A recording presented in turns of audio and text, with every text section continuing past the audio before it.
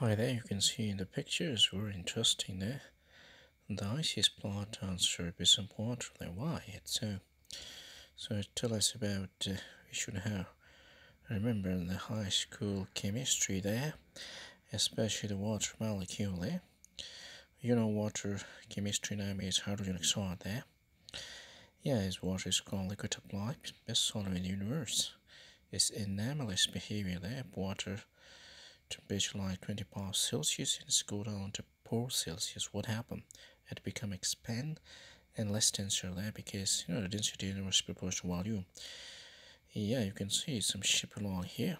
Ice is less dense than water because it form crystalline hexagonal structure. You can see these are the hexagonal crystalline structure there.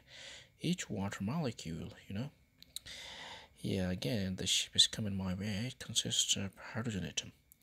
When ice form, the hydrogen atom of one water molecule form a weak hydrogen bond with the top of oxygen atom of two other water molecule. And that's where it's create a chemistry which is called hydrogen bridge or hydrogen bond.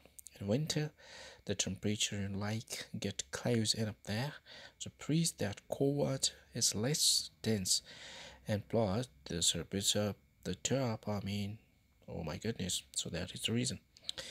Sometime, yesterday, student asked a question: Why do ocean not freeze there? This is not ocean. Remember, this is the dry river there. It's come from US. This is a river there. The ocean, because of gravitational pull of the moon, Earth spinning motion. Yeah, it's create long scale pull of the ocean of water, which is called ocean current. So ocean current play important role to constant motion of the ocean water, help to keep water molecule from freezing.